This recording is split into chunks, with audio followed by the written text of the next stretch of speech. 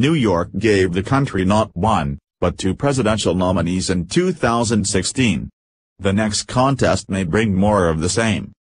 5 prominent Democrats from the greater New York area are eyeing bids for the White House in the next presidential cycle, which would again put the nation's top media market at the center of national politics. Senator Kirsten Gillibrand, NY, New York Governor Andrew Cuomo, New York City Mayor Bill de Blasio, New Jersey Senator Cory Booker and Connecticut Senator Chris Murphy, Connecticut, have all been mentioned as potential candidates in 2020. Advertisement. It's a surprise to New Yorkers, who say Republican Donald Trump cruised through the GOP primary last year and then defeat former New York Senator Hillary Clinton, D., in the general election. "We haven't really seen this," said New York-based Democratic strategist John Sullivan when asked about the crop of budding candidates in the Empire State area. "It's pretty unusual. At this point it's not clear if any of the Democrats with ties to the New York area will run for the White House in 2020, though Trump is expected to run for re-election and expressed confidence to the New York Times in a Thursday interview that he will win another 4-year term. Whether he faces another New Yorker in the general election is an open question. Gillibrand is widely seen as a possible contender.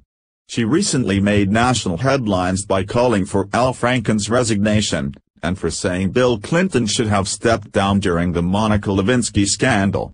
That led Trump to call her out in a tweet that said she used to come to him begging for money and would do anything for it, a remark Democrats blasted as sexist innuendo. Booker has been seen as a future White House contender since he first reached the national stage.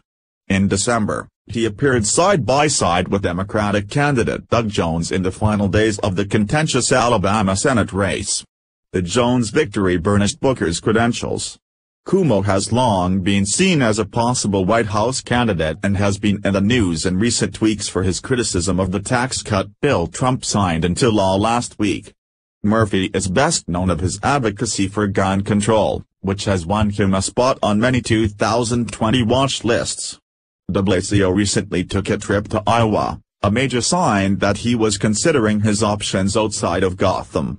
The New York mayor gave a non-denial when he was asked about his presidential aspirations.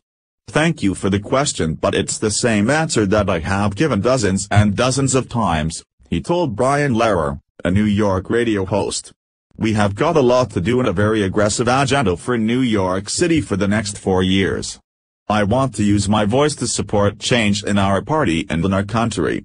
Having multiple candidates from the New York market could be a hindrance if they end up fighting for the same donors."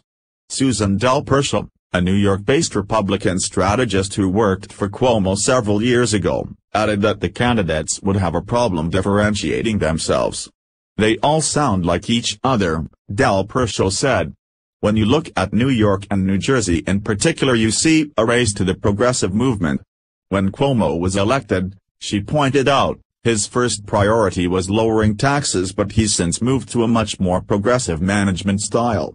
In terms of zeitgeist, all of these candidates have placed themselves in the middle of the resistance. Cuomo and de Blasio have been in open competition in that regard, said Grant Rear, the director of the Campbell School of Public Affairs at Syracuse University. Of course, that's also where much of the Democratic Party appears to be, which makes it difficult for candidates to stand out. New York politicians haven't always been able to take their brands across the country, which could be a particular problem for Cuomo and de Blasio, who have brands that are closely tied to the Empire State. "I think the big question is, do you have a message that's relatable and does it fly in all time zones, if you will," Del Percial said. "I think some might say, you're from New York, how do you understand my problems in Youngstown, Ohio?" Sullivan also said the multiple possible candidates from the New York area points to a larger geographic problem for Democrats. "This is a challenge for Democrats who have so many candidates coming from places in the country where we're already really strong," he said. "We'd be better off if we had a more geographically diverse set of candidates." But Rear said the number of high-quality candidates coming from the same area shows signs of strength for the Democratic field. In 1988, he pointed out, The Democratic candidates were often disparaged for lacking big names. When Pat Schroeder entered the race, it was labeled Snow White and the Seven Dwarfs, he recalled, referring to the former Colorado representative. That would not be the case this time. Having that level of quality to choose from is probably a good thing for the Democratic Party, and of the process more generally, it will generate more excitement and attention.